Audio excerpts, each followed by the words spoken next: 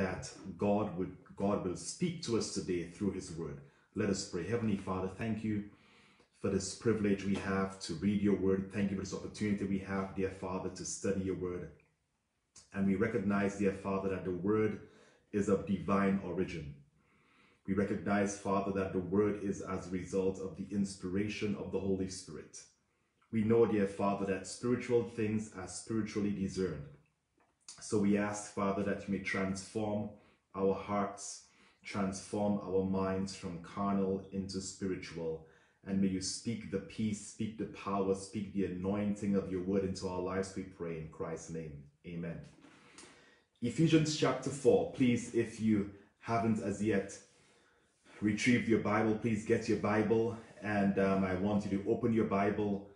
And as we read the word of God together, Ephesians chapter 4. And I'm reading from verse 25 to the end to verse 32. Ephesians 4 from verse 25 to verse 32. Here's what the Bible says. Ephesians 4 from verse 25. Therefore, laying aside falsehood, speak truth. Speak truth, each one of you with his neighbor. For we are members of one another. Be angry and do not sin. Do not let the sun go down on your anger, and do not give the devil an opportunity. Verse 28, he who steals must steal no longer, but rather he must labor, performing with his own hands what is good, so that he will have something to share with one who has need. Verse 29, let no unwholesome word proceed from your mouth, but only such a word as is good for edification according to the need of the moment, so that it will give grace to those who hear. Verse 30 of Ephesians 4, do not grieve the Holy Spirit of God, by whom you were sealed for the day of redemption. Let all bitterness and wrath and anger and clamor and slander be put away from you, along with all malice. Be kind to one another, tender-hearted, forgiving each other, just as God in Christ also has forgiven you. I want to point out something here quickly. If you go back to verse 25 of Ephesians chapter 4, and I want to remind us that so far we have been reflecting on the power of salvation. The power of salvation, which is as a result of the power of Jesus Christ. We've been reflecting upon the power of salvation, the power of transformation. And the main concept of this portion of Ephesians 4, 25 to 32, the main concept is this. Genuine salvation revolutionizes every aspect of the believer's life. This is the main concept here. Genuine salvation revolutionizes every aspect of the believer's life. Now go back to Ephesians chapter 4 verse 25. It says, therefore, laying aside all falsehood, speak truth, each one of you with his neighbor. Paul here is given a charge. And if we read this passage at face value, we may think that Paul is speaking about truth here as a concept. But understand that the context of this passage, truth here is not a concept, but truth here is actually Jesus Christ. If you go back to verse 21, you will realize that Paul is summarizing truth within the person of Jesus Christ. Paul is exalting Jesus Christ as the epitome of truth. And so check out Ephesians 4 verse 21. He says, if indeed you have heard him, that is Christ, and have been taught in him, just as truth is in Jesus. Jesus Christ is truth. As a matter of fact, Jesus Christ himself, while he was on earth, he proclaimed that eternal reality in John chapter 14, verse 6, where he says, I am the way, I am the truth, and I am the life. No one comes to the Father except through me. And so when Paul says in Ephesians chapter 4, verse 25, speak each one of you the truth to his neighbor, what Paul is actually saying is speak Christ. Speak Christ. What do you mean speak Christ? What Paul is saying is that as we interact with our neighbors, as we interact with each other, we should be projecting Christ. We should be revealing Christ. We should be reflecting Christ as we interact one with another. Now, if you jump down to verse 26, after he says, speak truth to one another, that is, speak Christ to one another, speak the anointing of Christ to one another, project and reveal and reflect Christ to one another. After he says that, he now speaks about anger in verse 26. He says, be angry and do not sin. Because Paul understands that anger is one of the human emotions that can cause us to forfeit the anointing of the Holy Spirit. Have you ever gotten angry? Maybe you're driving on the highway and you're late for work because you got up late, and you got up late because you went to bed too late. My friends, understand this. Your day always begins the night before. And so if you want to have a good day, if you want to have a good day tomorrow, that means you need to go to bed early tonight. If you want to wake up tomorrow with positive thoughts, that means you need to go to bed tonight reflecting on positive thoughts. Are we together? Your day always begins the night before. And so Paul, understanding that anger is one of the human emotions that can displace the anointing of the Holy Spirit in the believer's life, he says in Ephesians chapter 4, verse 26, be angry and do not sin. Do not let the sun go down on your anger. Now, what does that mean? Does that mean that if you're living in certain parts of the world, like certain places in Canada, where the sun shines for 6 months and it doesn't shine for 6 months, does that mean that you have 6 months to be angry, my friends? No, my friends. What Paul is referring to here is that Paul is saying, be very careful not to transfer the dysfunction from one day to the next. Understand this, my friends. When you go to bed with unresolved issues, when you go to bed with dysfunction, when you go to bed with your mind inundated with confusion, guess what happens?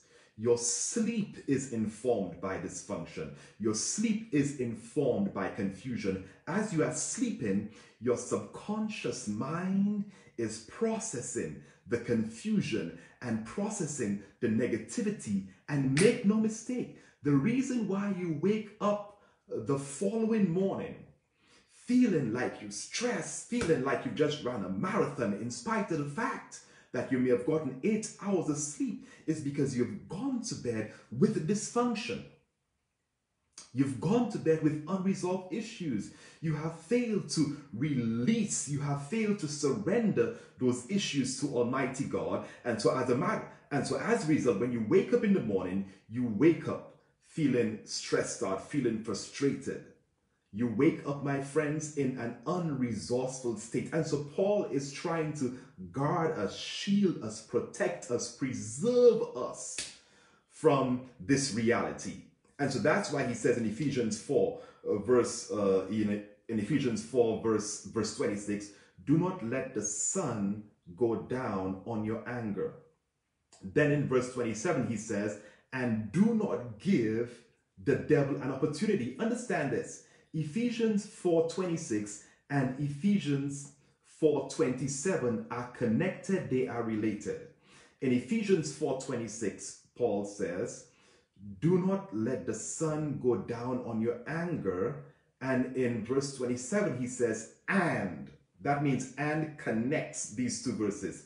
He says, and do not give the devil an opportunity.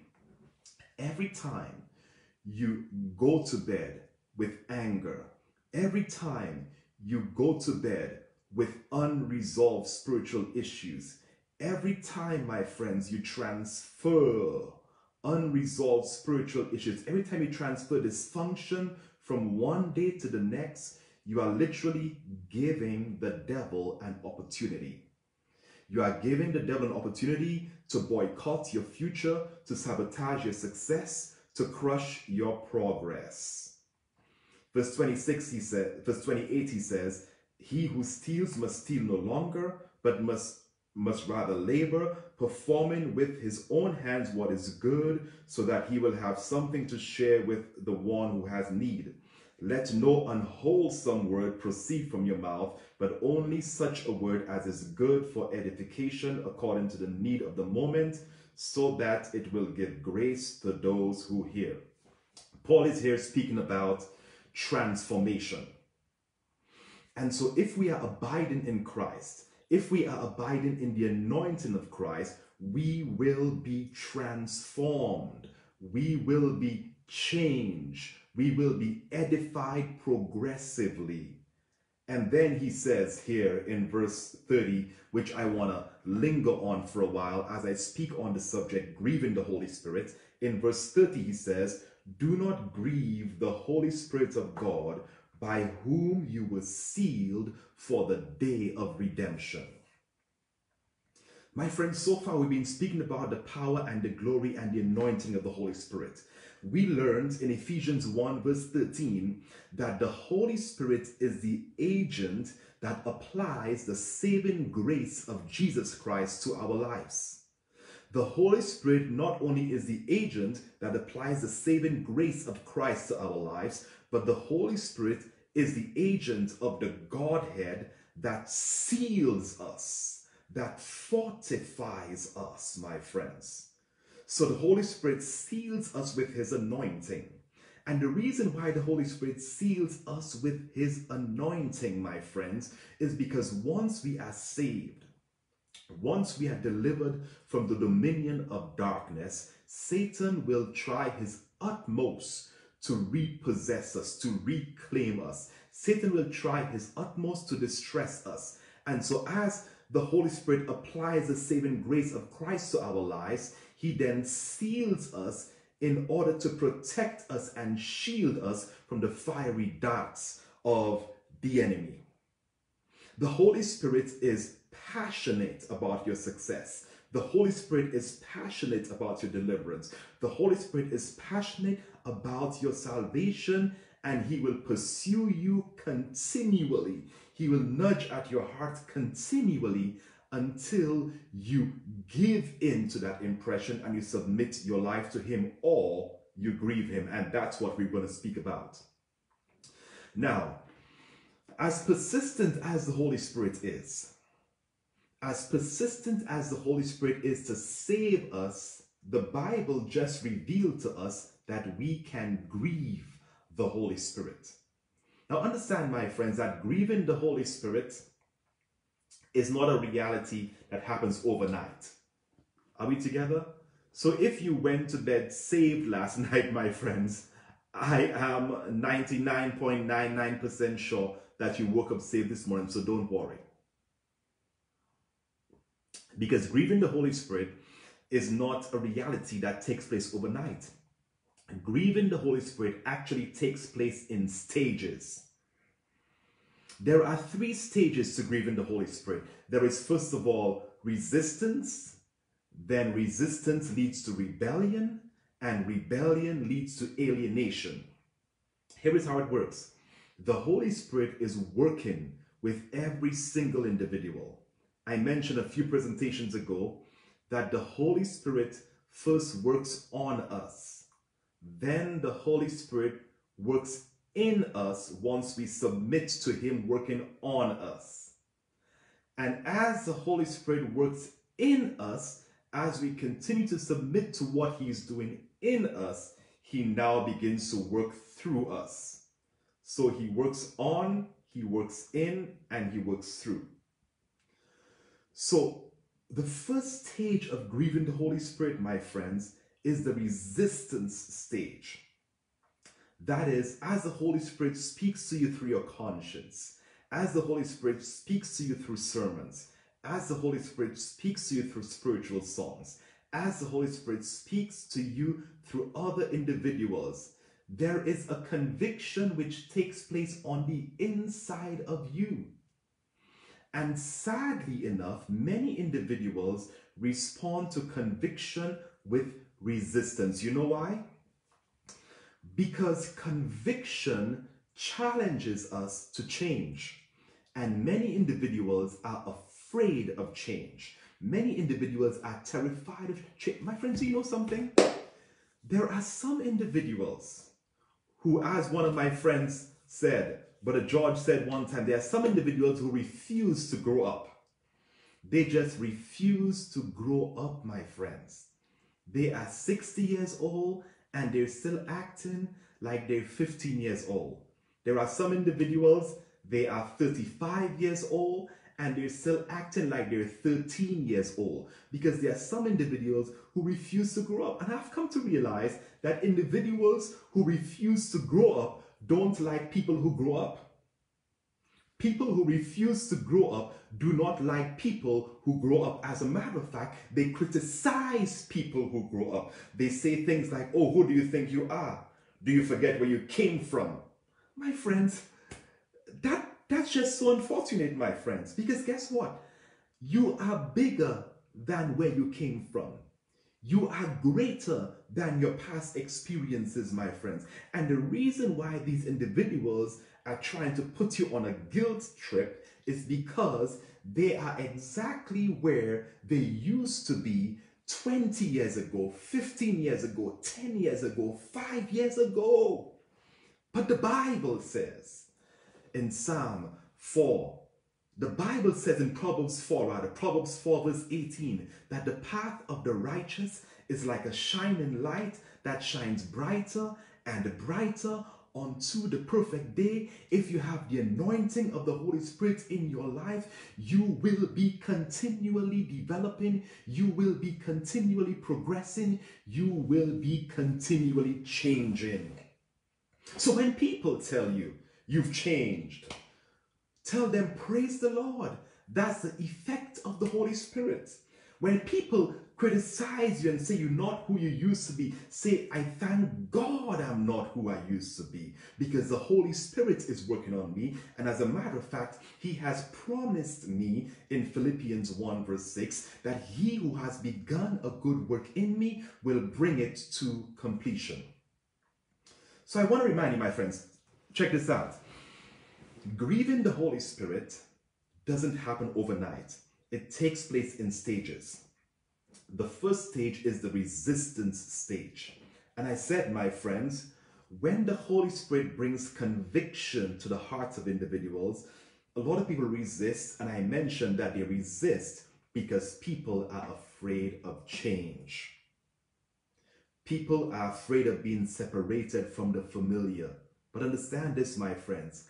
If you are infatuated with the familiar, you will never experience true success. If you are infatuated with the familiar, you will never experience transformation. True success, true transformation, true victory comes as a result of stepping out in faith out of the familiar into the unknown with the anointing of the Holy Spirit, and using every circumstance that life throws at you as a stepping stone. And so that's it, my friends. The first stage, the resistance stage. As the Holy Spirit works on us, we resist the Holy Spirit. This resistance will now lead to the second stage, which is the rebellion stage. Rebellion is resistance on steroids. Rebellion is resistance on steroids. That is, you have been convicted of the Word of God. You have been convicted of the gospel as it is in Jesus Christ. And you have moved from resistance to rebelling. That means you have made a determination, you have conditioned your mind to go contrary to the word of God, to go contrary to the will of God. My friends, you know what the scary thing is? It doesn't stop at rebellion. For rebellion leads you into the third stage of grieving the Holy Spirit, which is alienation. Alienation. And alienation is that place you get to in your life where you become a foreigner to everything that's holy. You become a foreigner to everything that has anything to do with God. You become a foreigner to the anointing of the Holy Spirit. You become an alien. You are no longer living within the context of God's will. You are no longer living within the context of God's power, within the context of God's grace. You have become an alien to the power of Jesus Christ. And understand this, my friends. There are only two planets. There are only two planets when it comes to spirituality. The kingdom of light and the kingdom of darkness. And so if you are an alien to the kingdom of light, guess what? You are a resident in the kingdom of darkness. If you are an alien to the things of God, my friends, you are a resident to the things of the enemy. If you are an alien to the anointing of the Holy Spirit, you are a resident in the possession of Satan. Because there are only two planets, my friends. Only two planets. Now, once you grieve the Holy Spirit, you lose the desire for righteousness. I want you to listen very closely. Yes, Clyde, you become a hostage. Once you grieve the Holy Spirit, you lose the desire for righteousness and you become calloused in rebellion. You no longer have a desire for spiritual things. As a matter of fact, when people begin to speak about spiritual things, you begin to get sleepy.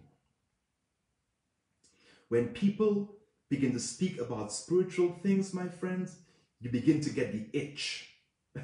You want to get out of there. When people begin to speak about spiritual things, you become restless because you have lost the desire. Yeah, Janice, you shudder. You have lost the desire for spiritual things. You have lost the desire for righteousness and you've become callous in your rebellion. But I want to end on a positive note here, because there are some people who are wondering right now, well, have I grieved the Holy Spirit? Have I committed the unpardonable sin? By the way, the unpardonable sin is the sin of rejection of the grace of the Holy Spirit. Rejection of the grace that the Holy Spirit offers to you, the transforming grace of the Holy Spirit. So on a positive note here, my friends, if you are wondering whether you have grieved the Holy Spirit, I want to share with you one passage. And understand this, my friends, if you are wondering whether you have grieved the Holy Spirit, the reality of the matter is that you have not grieved the Holy Spirit and the Holy Spirit is still working with you. Because if you ever grieve the Holy Spirit, you will not even care whether you have grieved the Holy Spirit or you have not grieved the Holy Spirit, because grieving the Holy Spirit pushes you into a place of spiritual indifference. You're like, whatever, you just don't care.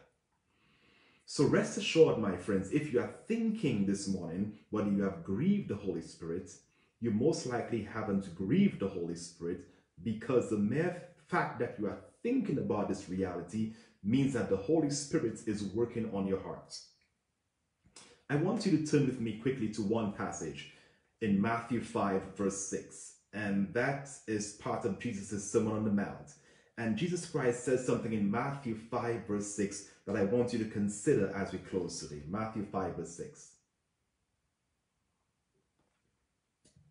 In Matthew chapter 5, verse 6, listen to what Jesus Christ says.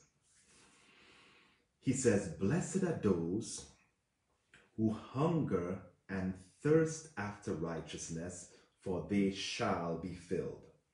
Blessed are those who hunger and thirst after righteousness, for they shall be filled.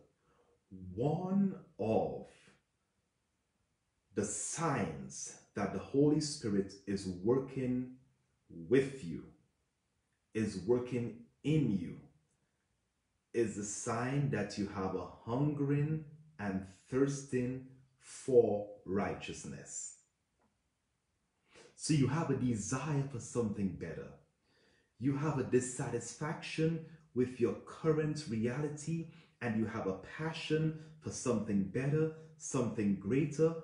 God is saying to you in Matthew 5, verse 6, that desire you have for a deeper spiritual anointing, that desire you have for a closer relationship with Jesus Christ, that desire you have for more spiritual power, that desire you have to live within the context of the redeeming grace of Christ and the will of God, that desire you have, my friends, is an invitation from heaven to experience the fullness of God. That desire is an invitation to experience the reality of Ephesians 3 verse 19, which says that God purposes to fill you with all of his fullness. Blessed are those who hunger and who thirst after righteousness, for they shall be filled. My friends, I want to ask you this question in closing. How do you relate to the urges of the Holy Spirit? For every single day, make no mistake, the Holy Spirit lays urges on your heart. Every single day, the Holy Spirit prompts you. The Holy Spirit is seeking to move you. And my question is, how do you relate to the urges of the Holy Spirit? Do you drown them with sensory stimulation? Be very careful. For many times, when the Holy Spirit gives us a spiritual urge, many times Satan is standing on the wayside to cause us to drown that urge with sensory stimulation. And so the Holy Spirit may give you an urge to spend some time tonight in the Bible. The Holy Spirit may give you an urge to spend some more time in prayer, and you plan for it. You have all intentions to spend time in the Word, to spend time in prayer. And across your news feed on your smartphone, you see that there's a new series on Netflix that you've been waiting to see. And guess what you do? You drown the urge of the Holy Spirit to spend time in the Word, to spend time in prayer with sensory stimulation. You stay up all night and you watch movies and you drown the urge of the Holy Spirit, my friends. And understand this. We become more of what we see and more of what we hear. Or as the Bible puts it, by beholding, we become changed. And so whatever you spend time looking at, whatever you spend time listening to, whatever you spend time exposing yourself to, you become more of that. That's why Paul gives us a warning in Romans chapter 12, verse 1 and 2. I beseech you, therefore, brethren, by the grace of God, that you present your bodies a living sacrifice, holy and acceptable unto God, which is your reasonable service. Why is Paul saying this? Paul is saying this because he is seeking to save us from grieving the Holy Spirit. And in verse 2 of Romans 12, he says, and be not conformed to the world. My friends, the world exists to present us with things to lead us away from the will of God. That is the agenda of the world. But Paul says, don't be conformed to the world, but be transformed by the renewing of your mind, so that you may prove what is that good, acceptable, and perfect will of God. So I ask the question again, how do you relate to the urges of the Holy Spirit? Do you drown them with sensory stimulation? Do you muffle them with temporal preoccupations? Every time the Holy Spirit leads you or impresses upon you to spend time reflecting on the Word, to spend time in prayer, do you decide to go clean out the garage? The garage, my friends, has been dirty for the past 5 years. Now all of a sudden, you want to clean the garage because the Holy Spirit has impressed you to spend time in the Word? Do you decide, my friends, to go sweep and mop the entire house? My friends, you haven't swept and mopped the entire house in an entire week, in an entire month. All of a sudden, the Holy Spirit is speaking to you, and now you get this bright idea, well, I might as well mop the house or sweep the house, my friends. Be very careful not to muffle the urges of the Holy Spirit with temporal preoccupations, my friends. I'll get this, my friends. Understand this. I am not saying don't clean your garage. I'm not saying don't clean your house, my friends. You need to do that because cleanliness is next to godliness. The Holy Spirit takes pride in dwelling in a clean place, my friends. So clean your house, but prioritize your life. Jesus Christ said in Matthew 6 verse 33, seek ye first the kingdom of God and his righteousness, and all these things shall be added unto you. And I've come to realize when you put God first, when you prioritize God in your life, God empowers you, my friends, to take care of everything else. How do you relate to the urge of the Holy Spirit? The urge of the Holy Spirit is a gift from heaven. Because the urge of the Holy Spirit, the purpose of the urge is to lead you into a place of deep desire. Desire for spiritual things, desire for righteousness, desire for holiness. And so the urge leads you into desire. And guess what the desire does? The desire produces fulfillment. Hallelujah. I hear David say in Psalm 16 verse 11, God will show you the path of life. Do you want to enter into the path of life, my friends? David says in Psalm 16 verse 11, God will show you the path of life, for in his presence there is fullness of joy, and at his right hand there are pleasures forevermore. This morning, God is calling you. God is pulling you. God is drawing you into his presence, where there is fullness of joy and where there are pleasures forevermore. My question to you, my friends, is, will you allow him to draw you? Will you allow him to pull you? Will you allow him to lead you deeper into his presence without any resistance? Think of how glorious your life would be. Think of how powerful your spiritual experience would be if you just allow the Holy Spirit to draw you and to pull you. Let us pray. Heavenly Father, thank you, dear God, for your word. And we thank you, dear God, for the gift of the Holy Spirit's urges. We thank you, dear God, for the Holy Spirit's passion and desire and determination to draw us and to pull us into a deeper relationship with you. We pray, dear Father, that we will never be found guilty of grieving the Holy Spirit. We will never be found guilty of resisting the urge of the Holy Spirit, which leads to rebellion and which leads to spiritual alienation. But that we would capitalize on every urge of the Holy Spirit as an invitation to go deeper into your anointing, to go deeper into your presence, to go deeper into your power as we go throughout our day to day, dear Father.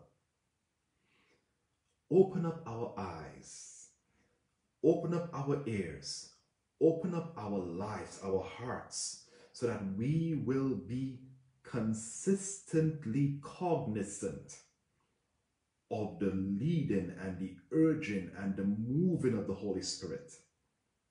And may you, dear Father, transform our hearts in order for us to resist the temptations of the enemy to distract ourselves with temporal realities, to distract ourselves with sensory stimulation.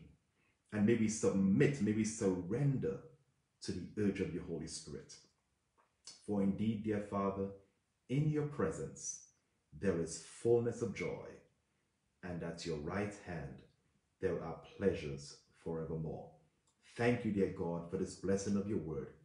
Keep us in this blessing, and may this blessing transform us so that our lives may radiate with divine power and divine purpose, we pray.